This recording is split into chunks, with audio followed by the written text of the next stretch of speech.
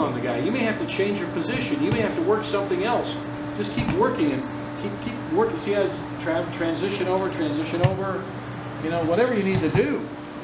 Just stay on them and never let go of them. And that's the key thing to gutter fighting. We're doing some gutter fighting. Okay, years ago, when I was coaching a lot of judo and sambo and a lot of kids, you know, the rules allowed you to, in judo in those days, certainly in sambo still do, to get on the ground and spend a lot of time in ground fighting.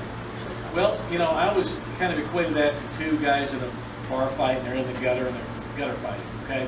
And so we just call it gutter fighting, kind of stuck, and it's kind of a cool name, and so we'll still use that. But fundamentally, what it is, you get a guy down and you don't let him up. You get his back, you keep his back, you keep breaking him down. Your goals of this are get his back, get control, keep riding him where he has no, you know, ride is just, you know, stay in controlling position. Keep breaking him down. Take things away from him. Take his posture away from him. Take his base away from him. Take his fitness away from him. Keep working him, sap his strength. Take his confidence away from him. That's what gutter fighting is all about. So it's just staying, it's kind of a relentless grinding stuff. One of our guys who was the best at it was, I think, Chris Hecadon.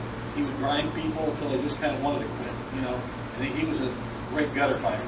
So that's what we're going to do here. So the first thing we'll start is a good way to hit it in. Eric is going to be on his elbows and knees. Derek has just knocked him down, whatever. And Derek's going to add stuff in. I'm not going to just totally yapping.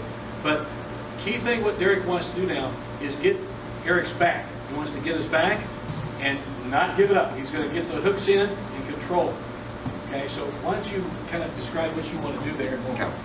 So step one for this is, this might have come off of a snap down or a failed foot sweep, or he might have tried to shoot a double or a throw and he just collapses down, and this is a turtled up position. It's purely defensive. So take advantage of it.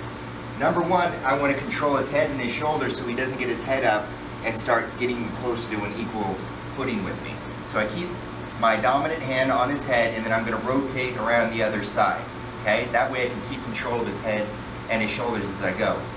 The important part is I'm controlling him and I'm keeping hands on him so that I'm not just running around here to get his back and then get my hooks in, because he could just bail out. Okay, so keep your hands on him as we come around. Okay, I'm going to get in, I prefer the wrestler's ride from here, with the caveat that my foot isn't in between his feet to keep him from being able to do a rolling knee bar. It's right here, he grabs that knee, comes across for the rolling knee bar. So I keep my knee in his butt to keep him from going back that way, and I keep my foot on the side. Okay? Alternately, you could be up here just as easily, because if you start standing ride. This right. is what we call a standing ride. Right. And I've seen other people do the frog ride and stuff. I don't necessarily like that because there's some pretty easy transitions out of it. But standing or modified wrestlers, either one's just fine. Okay. From there, get a wrist ride. Okay. Doesn't matter which one you want. The near side obviously is going to be easier, but sometimes that doesn't work and you got to go for the far side, right? So we pop up, we reach across, and we pull that arm up. Okay, and what this does is it starts the gutter fight. I'm taking away some of his base. He now has to hold himself up as well as me. The other thing that helps is if I can post over here, I can throw that hook in by pulling him up with the wrist ride. Over here, you can see this here when it's posted. Okay. So, whereas if I tried to put my hook in and he was being super defensive, he could block that hook with his elbow and his hand, and now I'm back to square one. This way, I dig in, I get a hold of that wrist, and I can just pop my foot in because I pulled up and made some space, right? I keep a hold of that hook, I transition up into a, you know, you can call it a back half ride, get the other hook, pull that up, and get my feet in there. Now I've got double wrist ride with two hooks in, and he's carrying my entire weight. And then you just flatten him out. Okay? From here, choke, arm lock, whatever that you want to do, you can unhook, pull him back over into a pin. The point is, he's carried my weight the whole time, and he has the mental problem now of knowing that I just completely collapsed him. Okay. And if you can't collapse them, you can do a rodeo ride, or you know, seated rodeo ride. So show that one real quick here. Okay. So here we go again. Pop that up, hook in, the other one, second hook in, okay? And then now we're in the rodeo ride. If I need to and I can't flatten him out, I can roll him, use the hooks, and sit up. And now I've got control of his shoulders and his hips, and I've got his back. Notice everybody, he's seated on his butt. Derek is. He's not on his back. You know, you don't want to carry your opponent on you. You don't want to be here, okay? Because that's not a good advantage. You want to have his back. Now you've got a lot of control over this guy. Okay, from here you can do a choke. How about doing this from a juji from there maybe too? You got a choke from there, spin over, you got a juji. I mean, there's a lot of stuff you can do from there, okay? Key thing here is, guys, in this first set of drills we're going to be doing here, get his back, keep his back, okay? And that's a key thing in grappling. Wrestlers get points for rides. We don't.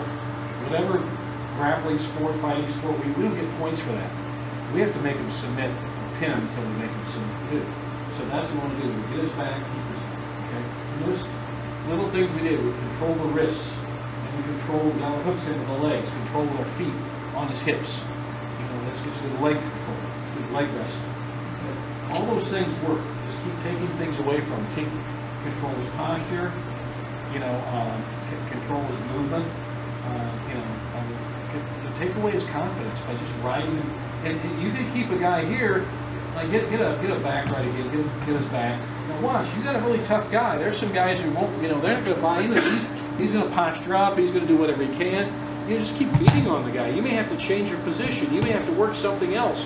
Just keep working and keep working. See how transition over, you know, whatever you need to do. Just stay on him and never let go of him. And that's the key thing to gutter fighting, is you just stay with him. Okay, so in other words, keep his back.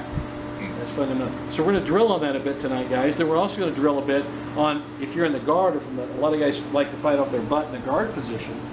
We're going to work on getting from the guard to getting to his back. And that's a really good skill to learn. We're going to work on that tonight too. After that, we'll work on some throws, and then we'll go on to Ray and have some fun. But right now, let's work on these drills. Everybody's going to get his back. We'll come around and help you. Everybody's going to do it a little bit differently, but kind of the same idea of what we're going to do. Okay, let's work that.